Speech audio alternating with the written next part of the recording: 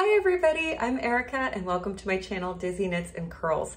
So I recently dyed my hair pink and it's been fading out a little bit. This is Manic Panic's Hot Pink and I've used this several times before. If you go to Manic Panic and you think, I want to dye my hair pink, you might be absolutely overwhelmed by the amount of pink options that are available. So there's very light pink, there's some darker shades of pink, and then there's three pinks in the middle that they consider hot pink or vivid medium pink. And the difference between them is pretty subtle on how they're described.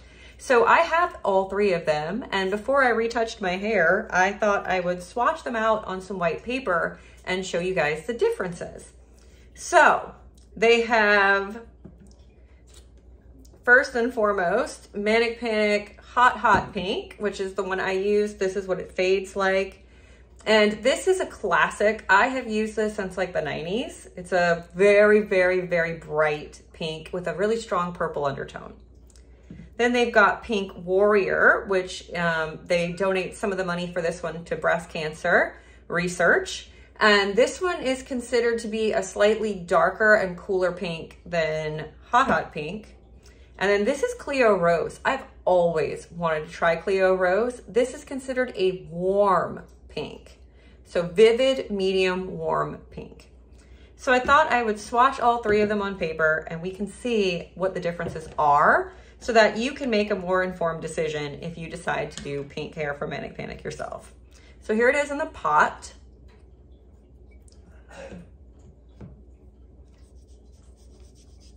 And I'm just gonna get some on the paper. All right, here is Hot Pink. Please ignore my kitty. She would like me to feed her for like the 27th time today. This is Pink Warrior, which is, yeah, you can see it looks a little deeper and more fuchsia in the pot.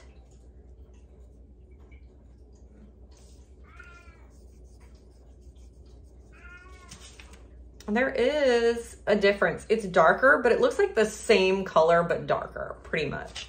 So that might be a good option if you wanted a slightly deeper pink, or if you wanted the pink this fades to, but you wanted to take longer to get there. And then finally, Cleo Rose. And this one is considered warm. These other two are called Cool Pink on Manic Panic's website. So here's Cleo Rose in the pot. It looks red. That pretty much looks red. And then, ooh.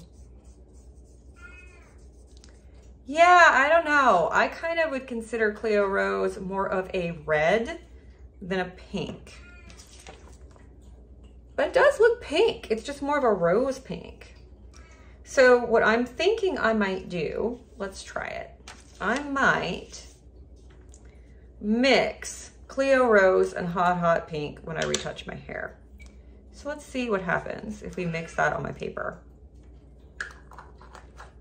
Luna.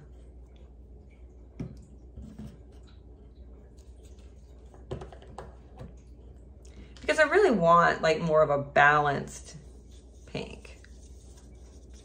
Oh. I may have found my perfect color. So there you go. That is definitely hot pink. It's gonna fade closer to the hot pink, which I think is a really pretty pink fade. But it's just a little bit more medium. That being said, as Cleo Rose dries down, it's not that much different than the other two. So yeah, I think that you could get any of these three and have a good shade of pink in your life. So I hope that that was informative, and I will, next time I see you guys, I'll probably have this hair retouched because yeah, fading out. Talk to you guys soon.